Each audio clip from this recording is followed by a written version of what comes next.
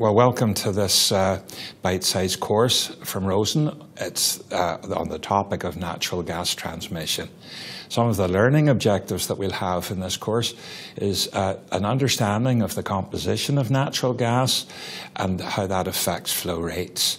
We'll look at relating the physical properties of the gas to its pressure and temperature.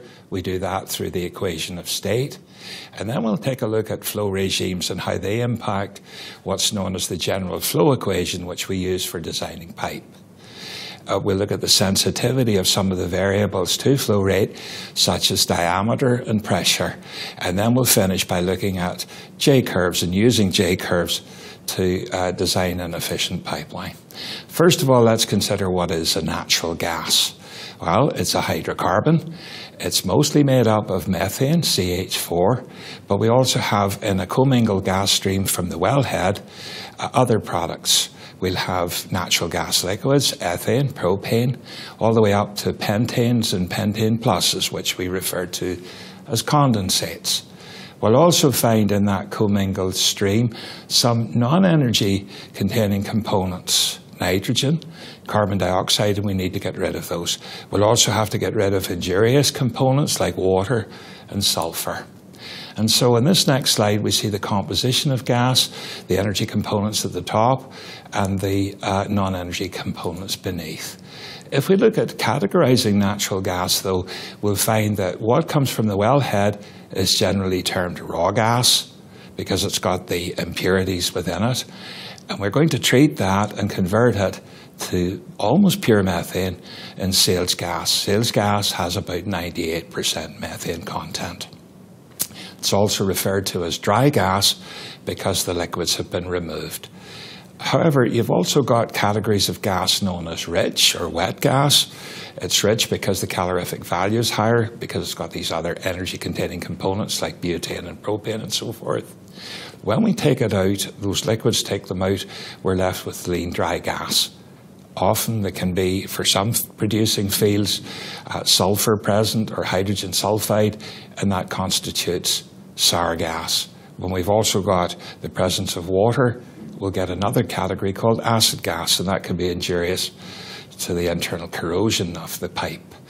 We'll find when we are drilling for oil that often we'll find associated gas. It could be on top of the gas reservoir, or it could be in solution with the oil itself.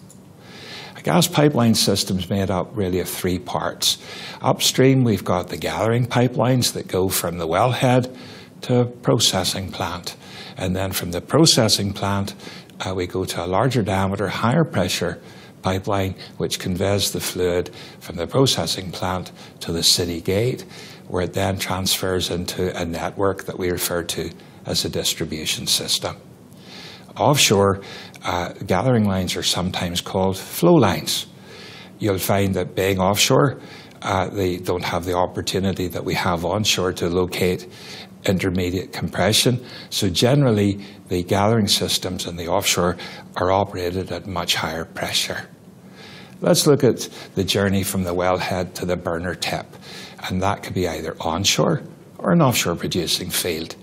In both cases, they'll generally produce wet gas, and so the journey starts to go from the wellhead to the processing plant, where we strip out these liquids and they become part of a fractionating process that will turn them into butane or isobutane, propane and so forth, and they become the feedstocks for the petrochemical industry. That leaves us then with dry or marketable gas, which then goes into the transmission or interstate or interprovincial pipelines. Conventional and dense phase gas we have to categorize because conventional gas would be gas that's operated at relatively modest pressures. When we've got liquid content in the gas stream, we've got to operate at much higher pressures, and we would call that dense phase.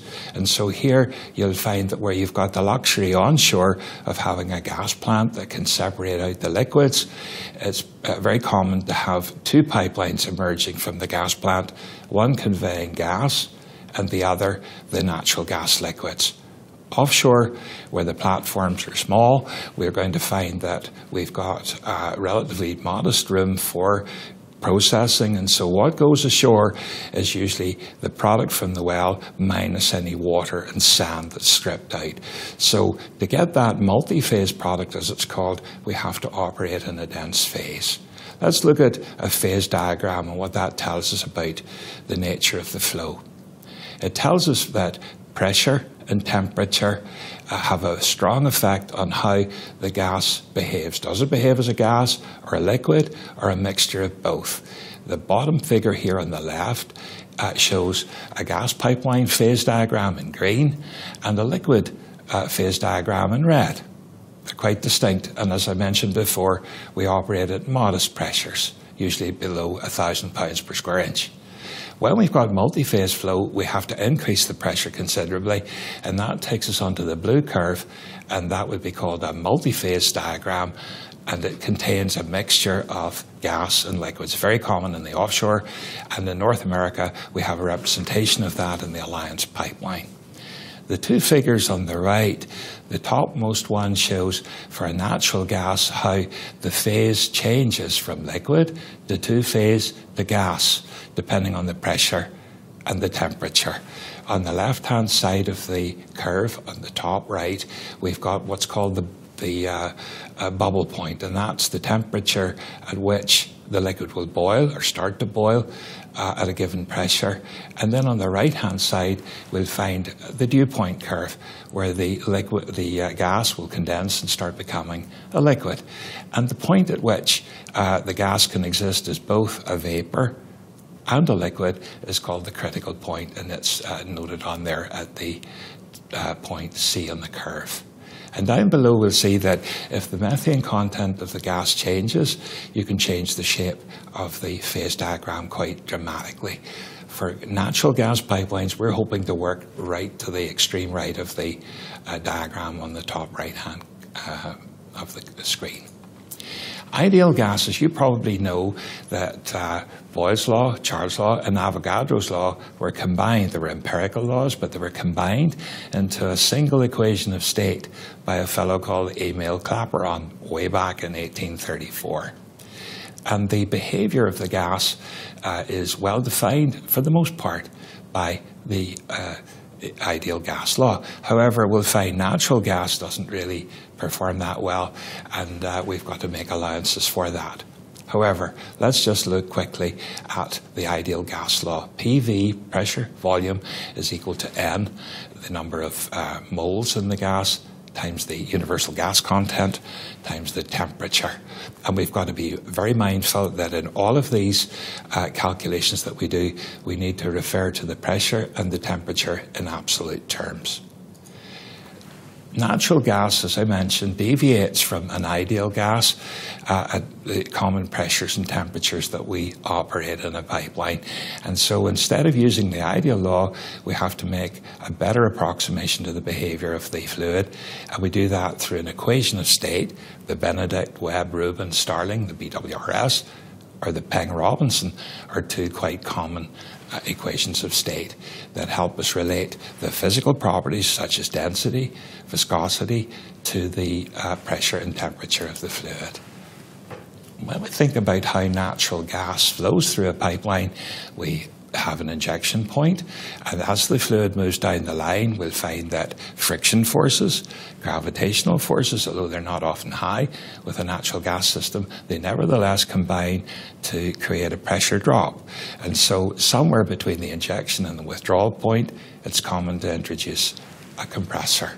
And we're going to find that in natural gas pipeline systems, there are generally two types of compressor. Upstream, we use reciprocating compression, where the compression ratios are high, and a transmission line, they would be more inclined to be centrifugal compressors, where the compression ratio is usually between 1.3 and 1.5. Let's look at how fluid does flow in a pipeline in particular. In this diagram, we've got an inclined pipe, we've got a little particle of fluid, and on the bottom surface, we've got a pressure P1, and on the top surface, a pressure P2. And the difference in pressure is caused by the difference in the height between those two surfaces. We've got, as a result of those pressures, a force, F1 and F2. We've also got the weight of the particle, and it's shown on there as W, and the downward component is F3. These are referred to as gravitational forces. There's another type of force that's present there, and it's caused by the shearing action of the fluid particle as it moves along the pipe, and that's the force that's shown on there as F4. We'll find that Bernoulli, in conjunction with Leonhard Euler, developed what was called the steady flow energy equation. It's shown here in very simple terms by the equation at the top of the slide. P1, the pressure at the left hand, or the inlet to the pipe, over the density, rho, and g, the gravitational constant, plus V1 squared over 2g, where V1's the inlet speed, and then H1 is the elevation of the inlet. And then that equates to, on the right-hand side, P2, the upstream pressure, over rho g, plus the upstream velocity squared over 2g plus the elevation change. Now, in developing that equation, they made the assumption that the flow is steady between both ends of the pipe and that the friction losses are negligible. That's not really the case, so we have to add another term there, delta HF, and it's known as the friction loss head, and it's given us by the equation at the bottom right, F times L, the length of the pipe, times the velocity squared, divided by 2g times the diameter of the pipe. So you can see there that the longer the pipe, the greater the pressure, the friction pressure loss. The faster the flow, the greater the pressure loss. The greater the diameter, the smaller the pressure loss will be. We can rewrite the Bernoulli equation, as it's called, as the general flow equation. And in that case, we've got what's shown on here. QB is equal to K, a constant, times TB, ZB, and PB. Now let's look at those terms B, or the subscript B, because they refer to a very important parameter, and that's the base condition. All buying and selling of natural gas takes place at base conditions. That would be a temperature of 60 degrees F, or 15 degrees centigrade, and 14.7 pounds per square inch absolute, or 101.35 kilopascal. So irrespective of the individual pressures and temperatures, at any point where we put gas in or take it out, it's all referred back to these datum conditions. And so it's important that we register those and include them in the equation. Now, the other things that are important in that equation are the upstream pressure, P1, and the downstream pressure, P2. And you'll see here that the base flow rate varies with the square of the pressure differences there. And it also varies with the diameter of the pipe to the power of 5 over 2, 2.5. And on the bottom of the denominator, it's a function of the specific gravity of the gas composition, G, the ambient temperature conditions, the flowing temperature in the pipe, TA, the length of the pipe, and another parameter that's very important, and that's Z, the compressibility. And then the probably most important factor, as far as the next few slides are concerned, is what's contained in this bracket, 1 over F, or the square root of 1 over F, because we call that the transmission factor, and it relates the amount of friction that's present in the pipe to the surface roughness of the pipe itself. Now, there are variants. There are many, many equations that describe pipe flow, and I put some of them here, but you'll see that they're very, very similar in layout to the form of the general flow equation. They've got this term in the middle of the difference in the upstream and downstream pressure squared and diameter to some power, and the other conditions are exactly the same. And in the right-hand column, we find a list of equations that describe values or ways, expressions for determining the transmission factor, the square root of 1 over F.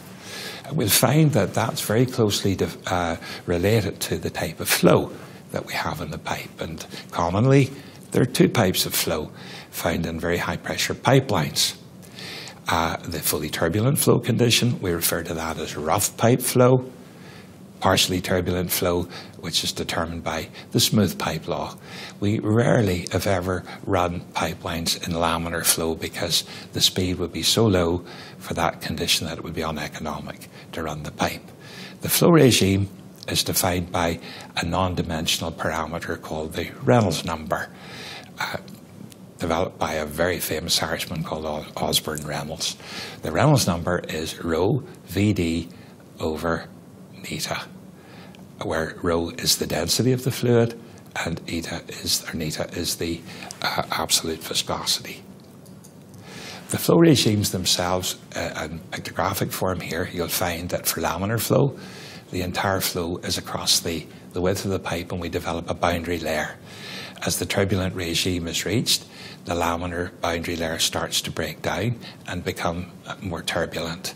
And so we find these eddies forming in the middle of the pipe, and then they move out toward the outer edges.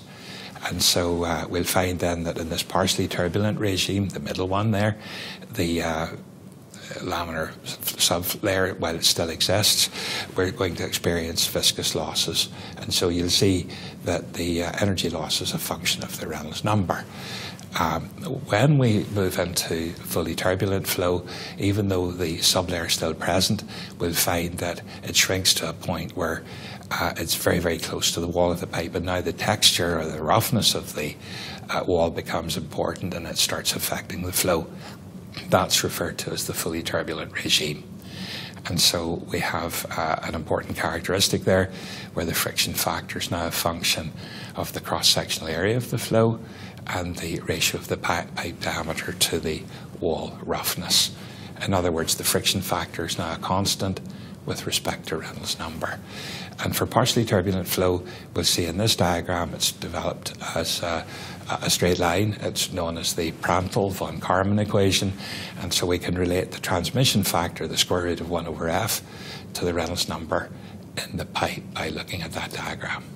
More particularly and more commonly, we use a Moody friction diagram though, and on the right-hand side, we're able to express the relative roughness of the pipe. That's the K, the height of the rough area, over the diameter of the pipe on the right-hand axis, and then on the bottom we've got the Reynolds number, and there it's expressed as the velocity times the diameter divided by the kinematic viscosity, the absolute viscosity divided by the density, and then the parameter on the left is the actual friction factor itself. And so we'll see that for the most part, except when you're very, very low flows, when you're in the laminar region, to the left, and then we've got a straight line, that the friction factor is more curved, and we've got to look up that table. Or when we look at computer models, we'll model each of these, we'll curve fit those lines and include them in the software package. As a result of some tests that were done way, way back, you'll find that the Panhandle A and the Panhandle B equations were developed to describe or link, or relate the transmission factor to the Reynolds number. And the Panhandle A, very accurate at relatively low flows, totally inaccurate at higher flows. So the Panhandle B was introduced, and that had the reverse effect. It was hopeless at very low flows and pretty good at high flows. And so we find, though, that there's a point of intersection there that's commonly used to develop other variants of the Panhandle A and Panhandle B. And you'll see below there are several representations there of how we relate transmission factor to the flow or Reynolds number. And in particular, the one that's often used is the AGA fully turbulent. And so it has a little knuckle point, a transition point between partially turbulent and fully turbulent flow. The Panhandle Eastern Company did a whole bunch of tests way back where they put their pipe under test, put dead weights on it, and that's what those dots are, those little points. And so you'll find that they correlate pretty well to the AGA fully turbulent, but in fact we modify them to use an equation that better represents that experimental data, and that's known as the Colebrook-White correlation. And so, again, as I mentioned, we curve fit the Colebrook-White, that's the equation that's shown there, and use that when we're deriving pressure drops as part of our calculations. And as I mentioned, the Colebrook-White is the most commonly used correlation for dry gas transmission lines. Let's look at some of the parametric influences now on gas flow volumes. And that means we've got to think about the effect of pipe diameter, operating pressure, operating temperature, and then the composition of the gas, its viscosity, its specific gravity, and its compressibility. So going back just to refresh your memory of what the general flow equation looks like, we're going to find that here pressure is obviously very important in affecting flow rate because it's varying with the square. We'll find that diameter is very, very important because it's varying with the power of 5/2. We'll see that specific gravity is very important because it's on the denominator, and compressibility has an effect, as does the ambient temperature. So we're going to look at those. First, let's look at the flow dependence on diameter. We'll find that for the most part, it's the most sensitive of the parameters. And so if we imagine that the transmission factors could be approximated for consecutive pipe sizes by around about the number 0.98, then Q2 over Q1 for two different pipe diameters, D2 and D1, are represented in that equation. And so let's look at what happens when we take a number of pipe sizes and compare the increase in the diameters, the increases in the corresponding flow rates, and the likely costs of building such pipelines. And this little table sets out for us fairly clearly, I think, that when you increase, for example, a 16-inch line to 20 inches, you've increased the diameter by 25%, but the flow rate goes up by 70%, yet the actual cost of pipeline construction, again, these numbers are from my experience, maybe not a long time ago when I was involved in design, 26%. And so it's clear there that it's advantageous for you to use a bigger diameter pipe where you can. And that translates all the way through that table, right up to 48 inches over 42-inch pipe. Looking at operating pressure, the analytical relationship that we have between flow and pressure, as we saw, was square, a quadratic representation. And so again, we've got to take account of the compressibility factor because it's a function of pressure. Typically, for normal gas conditions, operating conditions, Z varies between 0.825 and 0.925, which means the ratio of Z2 to Z1 would be somewhere in the order of 0.9 to 1.1. Generally, the higher the pressure, the lower the compressibility factor. So let's take an example of that. Suppose we wanted to increase the flow in a pipe by operating at a much higher pressure of 9,930 kilopascal instead of 8,275 kilopascal, and yet maintaining the required delivery pressure at the downstream compressor will hold that at 6,000 kPa. So substituting those numbers into the equation, we find that we've got the square of the flows, the ratios of those squares of the flows is 1.928. And in particular, when we take the square root and subtract 1 from it, the effect of increasing the pressure by about 25% is a 39% flow increase. Temperature is very important because it affects the flow. It affects the heat being transferred from the ground to the fluid, or the fluid to the ground. And so we'll see that it's quite important in terms of its impact on temperature, on compressibility and on viscosity. It's also very important to consider from a compression point of view because the ambient air temperature affects the air density, and therefore it determines the amount of mass flow that we get going into a compressor. You'll find that on a cold day, gas compressors function much more efficiently, and if you think about your own vehicle, once your car has warmed up, it does actually perform better thermodynamically on a cold day than it does in the summer because of the mass flow going through the engine. And so it's very important then that we consider soil temperature, realizing that there is a big difference at the start, at the inlet of the pipe, between the gas fluid temperature going into the pipe and the surrounding soil. And as the fluid goes down along the pipeline, it starts giving up heat to its surroundings, and we see the temperature falling off. And so we need to be aware that that's happening, and in particular, when we see a difference of up to 10 degrees centigrade, for example, in ground temperature, it has an effect on the flow. It decreases the flow. In fact, if you were to calculate it for a 36-inch diameter pipe, we'd see a reduction in the deliverability by about 0.75%. You also have to be sensitive to the temperature here, because if we have too warm a temperature, it can take the coating off a pipe. Viscosity is very, very important, because it is defined as the internal friction in the fluid, and it impedes flow. And so we have to be careful about its evaluation. And we'll find that the viscosity of the fluid, the viscosity of gas, varies with its density and pressure until we get to about approximately 10 atmospheres, and then after that it becomes very nonlinear. When we consider natural gas properties, specific heat is very important, the specific gravity is quite important, and compressibility.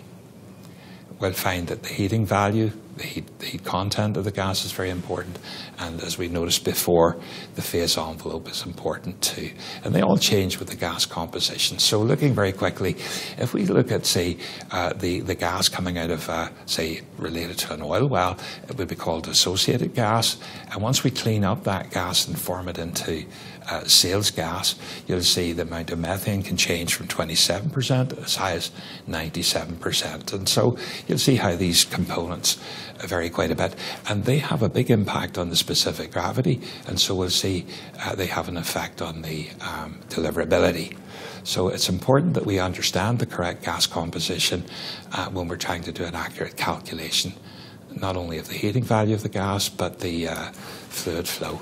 So here's a table or a representation of typical physical properties of a natural gas, CH4. Its molecular weight's about 16. Its freezing point, or the temperature at which it becomes a liquid, is about minus 162 degrees centigrade or minus 296 Fahrenheit.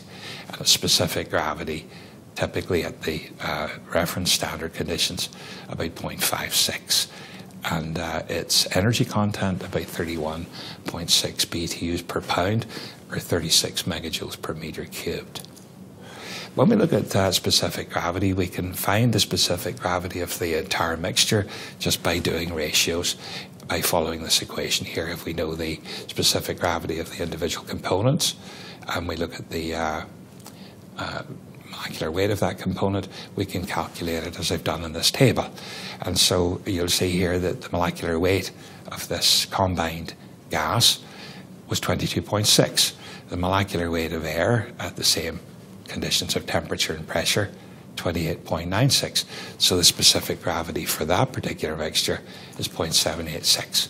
Now in general, the higher the specific gravity, the lower the deliverability, the lower the amount of flow we can get. In fact, the flow rate varies inversely with the specific gravity, and typically you'll find that for a 0.1 change, a 1% change in gas specific gravity, there's approximately about a 0.8% change in flow.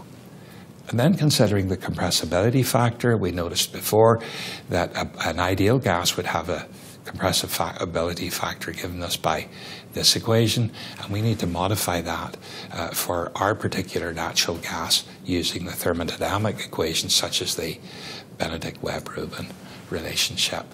And we can rewrite or extract from the general flow equation the equation I've shown here that just shows that flow is equal to some constant, and then the differences in the upstream and downstream pressure squared, divided by the gas gravity and the compressibility and the temperature. Now most hydraulic simulators, they have the means of a lookup table or a curve fit for compressibility when they're doing their calculation. For pipeline capacity, we'll find that the amount of flow we get clearly is dependent on diameter, operating pressure, and temperature. When we want to increase the capacity of a pipeline, there are two ways we can do that. We can loop the pipe, which is what's shown on this little diagram on the top right, or we can add compression. It's usually cheaper to add compression, first of all, before we go to the expense of building a second pipeline. And that means that as we get close to the end here, that simple optimization has to take place. We think about our hydraulics, we think about our cost estimate methods, and we find what would be a typical cost of service for different diameters, different operating pressures, and so we try to arrive at an optimum pipe design. Compressor power, the number of compressors that we would have in our system, depends on the pressure drop, and that's a function of the flow rate, as you saw. The compression ratios that are typical in pipelines or transmission pipelines vary between 1.3 and 1.5. You can have them higher, but they're less efficient. When we look at the components that go into the cost of building and operating a gas pipeline, our capital costs and the costs that are related to that, design, acquiring the land and so forth, our operating and maintenance costs, our tax and the return on depreciation and return on the rate base are in there. Now, I did these two little calculations for you for a particular type of pipe. It's the pipe is 67 miles long. It has an internal diameter of 27.2 inches, and then the topmost calculation will find the flow rate was 270 million cubic feet per day.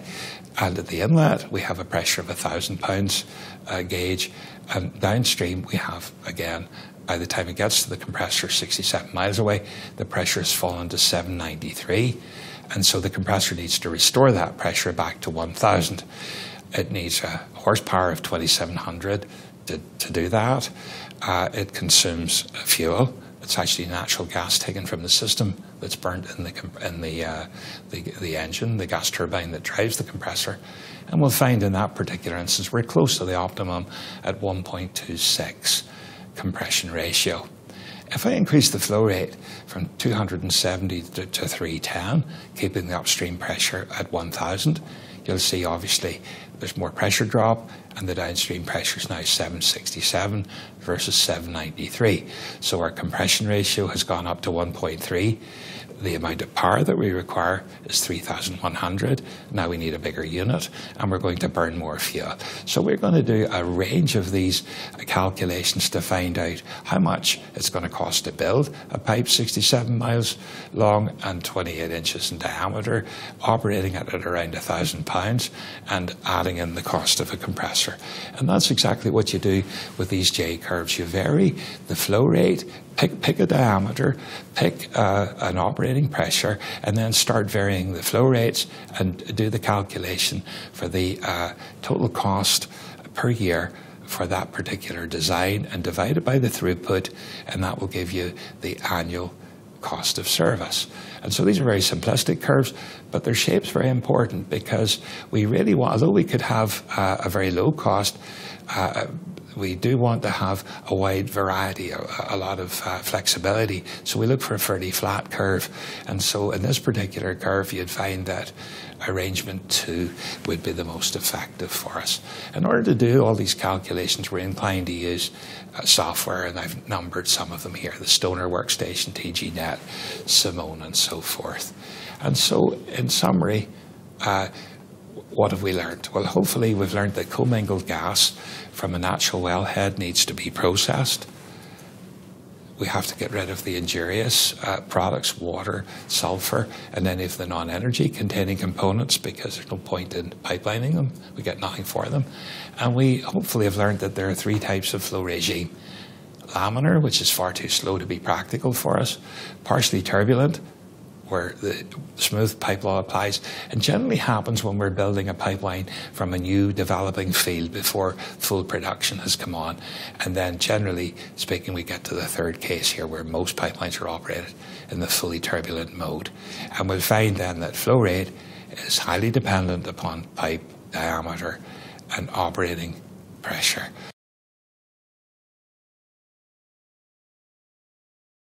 So thanks for listening, and that's it.